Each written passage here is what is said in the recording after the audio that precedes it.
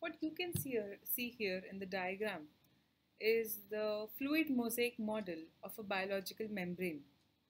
The fluid mosaic model in particular, it allows the protein lipid complexes to form either hydrophilic or hydrophobic gates to allow transport of materials of different characteristics. Cholesterol is a major component of most mammalian biological membranes.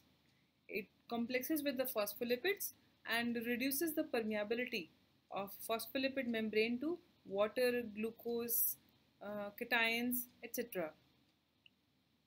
Its removal causes the membrane to lose its structural integrity and to become highly permeable.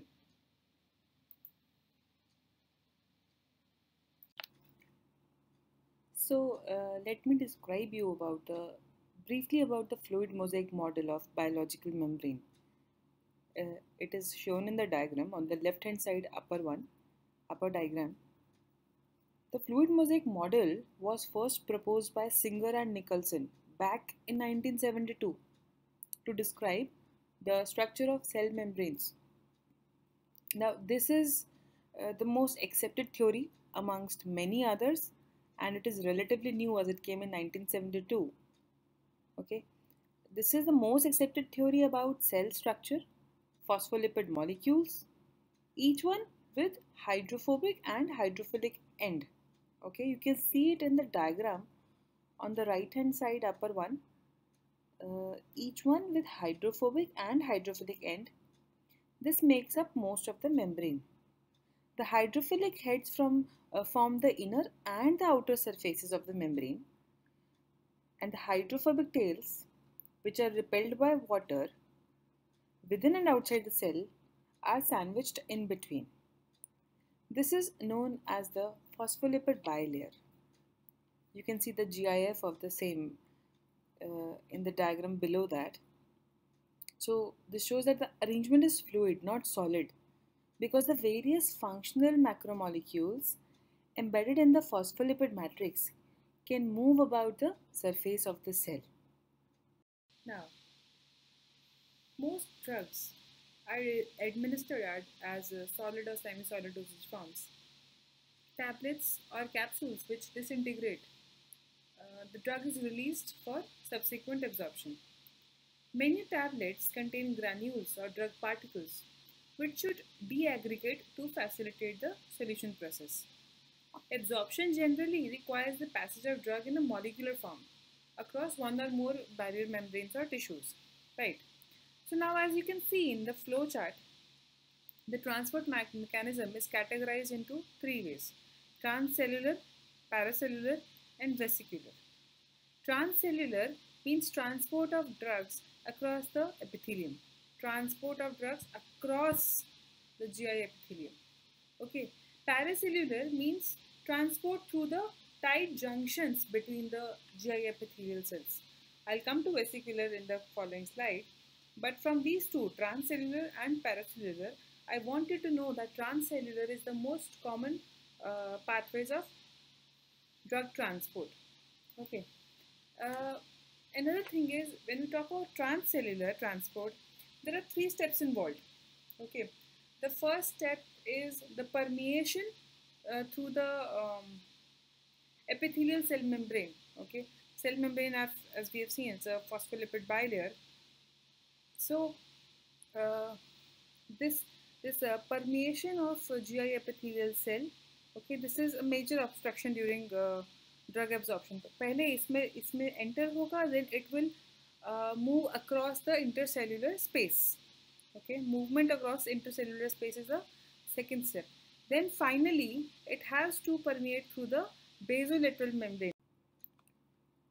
So the mechanism of drug absorption is categorized into three ways: transcellular, paracellular, and vesicular. Transcellular is also called intracellular. Paracellular is also called intercellular. Vesicular is also called corpuscular, okay, where sacules are formed. Now let me first talk about transcellular. Slide by slide, I'll cover transcellular, paracellular, and vesicular. Transcellular is further categorized as passive and active transport, depending upon the consumption of energy. Okay, passive transport, you see, is further categorized into passive diffusion, passive transport, ion pair transport, and facilitated transport. Whereas active transport is further divided into primary active transport and secondary active transport. We'll first talk about passive transcellular transport. So passive transport is divided as passive diffusion, pore transport, ion pair transport, and facilitated transport. Passive diffusion, it is based on fixed law. Pore transport involves transport through pores of various sizes.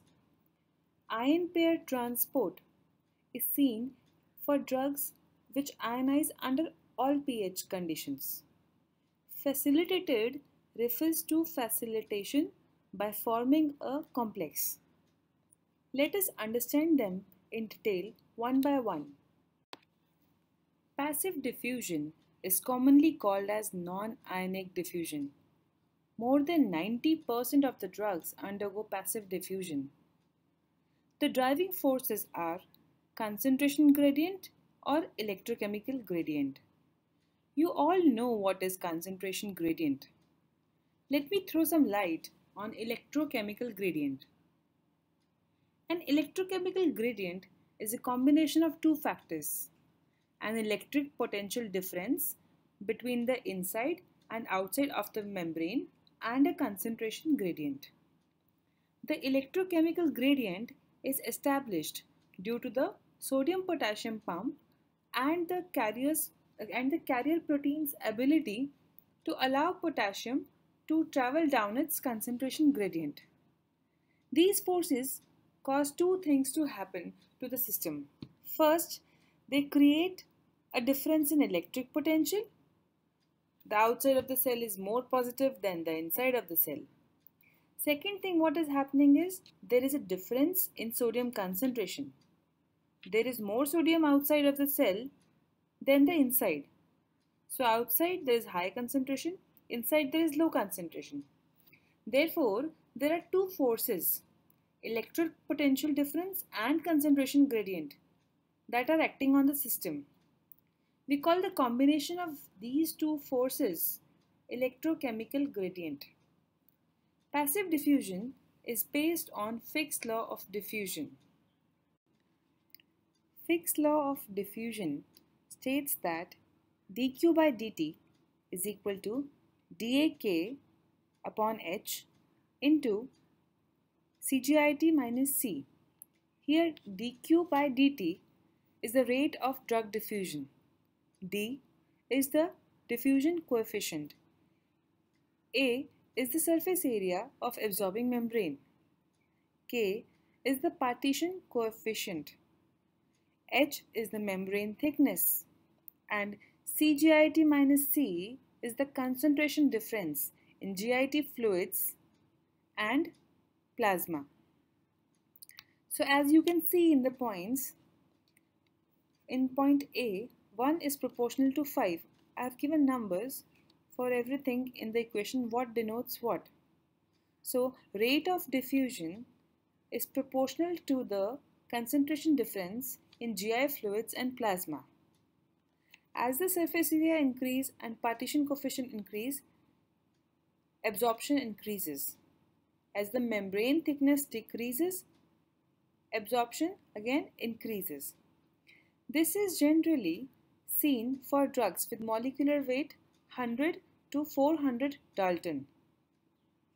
A unique example is cyclosporin A. Its molecular weight is 1200 Dalton. Yes, even then it is absorbed faster from the oral route. Next in the line is pore transport. Pore transport is also called filtration and bulk flow in some books and literature, whereas some also categorize it into further filtration and bulk flow. There is a slight difference.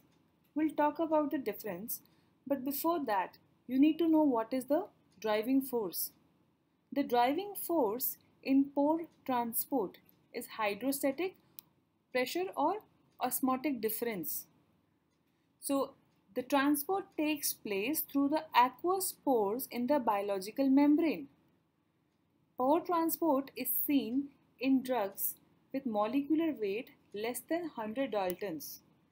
Sometimes drugs with molecular weight up to 400, but these drugs have to be chain-like compounds. They are also transported through pore transport mechanism. An example of this is transport of urea or ethylene glycol. So the difference between filtration and bulk flow is just the pore size. In case of filtration, the pore size is 7 angstrom. In case of bulk flow, the pore size is 40 angstrom. This is pore transport mechanism. Next, we're going to learn is ion pair transport. So the drugs which ionize under all pH conditions transport through this kind of mechanism. In this, what happens is that a complex is formed between the ionized drug and an endogenous ion. So once this complex is formed, it transfers through the biological membrane and then dissociates back. An example for this is quaternary ammonium compounds. Then sulfonic acid. You see, sulfonic acid has a low oil-water partition coefficient, but it forms reversible neutral complexes with the endogenous ions. These complexes have lipophilicity and aqueous solubility, which is enough for passive diffusion.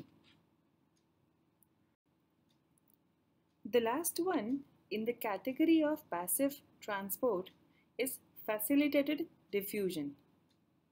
It has downhill transport mechanism like passive diffusion. If you compare with passive diffusion, the rate of transport is faster in case of facilitated than passive diffusion. A common example we can talk about under this category is the absorption of vitamin B12. You know that there are parietal cells in the stomach. These parietal cells produce HCl. But they do not only produce HCl. Along with HCl, the parietal cells produce intrinsic factor. Now, B12 with intrinsic factor and a carrier. This carrier is inside the membrane. These form a complex. This enters the blood and dissociates back into B12 and intrinsic factor.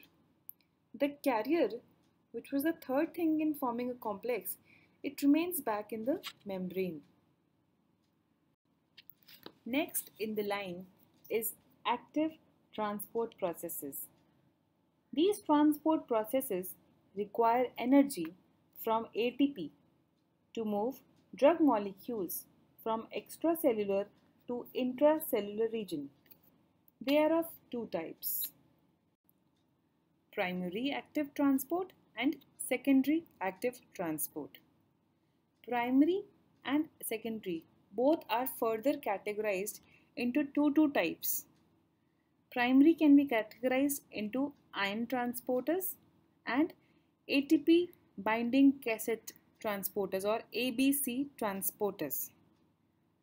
Ion transporters are further of anionic and cationic organic transporters. Coming down to secondary type, they are further classified as symport and antiport transport systems. We need to keep one thing in mind, that in primary active transport, the process transfers only one ion or molecule and in only one direction. In secondary, two molecules are involved in same direction or opposite. We'll talk about it in its classification. So when we talk about ion transporters under primary active transport, we need to know that we need to understand it using an example. Okay, as you can see here in the stage 1, this gated transport, ATP loses its phosphate ion to form ATP. So basically some energy is being consumed. With the help of this energy, the conformation of the left side of the gate is changed. As you can see the difference in stage 1 and stage 2. In stage 2, when ATP was converted to ADP, the conformation was changed, which helped the movement of the molecules from one end of the membrane to the other end of the membrane. In ATP binding cassettes, nucleotide binding domains are, are the supporters for the transfer. They can be influx ABC transporters, which help the movement of sugar and amino acids, and efflux ABC transporters, which help in the transport of antibiotics. As you can see in the diagram, these have two faces. Okay, at the top you see the hydrophobic part. Okay, uh, top is the hydrophobic part, and at the bottom is the nucleotide binding domain. This nucleotide binding domain is for the binding to the ATP. In between is the membrane channel. A solute binding protein binds the solute which has to be transported. Now focus on the two diagrams of stage 1 and stage 2 at the left hand side. The solute binding protein directs the solute to the face of the channel. Which face? The hydrophobic region. This interaction triggers a structural change in the channel that is telegraphed to the ABCs. The nucleotide binding proteins at the bottom face, these hydrolyze the ATP. This sends a conformational change through the channel and opens the lower part so that the solute can enter.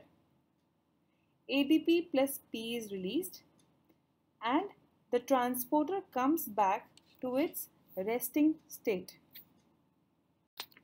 Coming to the second type of active transport, that is secondary active transport. As I told you earlier, in secondary active transport, two molecules are transported in the same direction or in the opposite direction. These are called symport and antiport respectively. In secondary active transport, a substance such as glucose is pumped through a region of lower concentration to higher concentration. This requires energy because glucose molecules are transported against their concentration gradient. The energy that drives glucose across the membrane against its concentration gradient does not come directly from ATP. Rather, it comes from the energy stores in the sodium ion gradient, which was created using ATP. Because ATP does not fuel the pump directly, this is called secondary active transport. To pump glucose against its concentration gradient, the pump takes up both sodium and glucose from outside the cell and then changes its shape, depositing both the substances inside the cell. A pump that supports two substances inside the cell is called a symport protein. The sodium ions that enter the cell are made to return to the outside by the action of sodium pump. In counter transport, the inward movement of sodium ions is coupled with the outer movement of the substances such as calcium ions. In co-transport, the substance and the other substance bind to the same transport protein. Here, they bind to different protein and then move in different opposite directions. This diagram depicts different active transport systems. Uniport, symport. In uniport, one molecule is transferred. Symport, two molecules are transferred but in the same direction. In antiport, two molecules are traveled in the opposite directions. Let's come to the final category, that is vesicular transport mechanism. It is commonly called endocytosis also. It is the type of transport in which a drug does not have to be in aqueous solution. It is of two types, pinocytosis and phagocytosis. So, it is also called corpuscular or vesicular or endocytosis. This is because it involves the formation of a saccule. As you can see in the diagram, the drug molecule gets engulfed in a saccule. Okay, this saccule, which is having the drug in it, transfers it from the lumen to the blood via the membrane. When the drug molecule which is engulfed, it is a solid solute, it is called phagocytosis. When it is a fluid or liquid solute, it is called pinocytosis. This is all about the different types of absorption mechanisms of drugs. To conclude, this is a beautiful diagram explaining different absorption mechanisms, what kind of drugs are absorbed using these mechanisms, and diagrammatic representation of how the drug molecules are transported from the lumen to the blood via the membranes.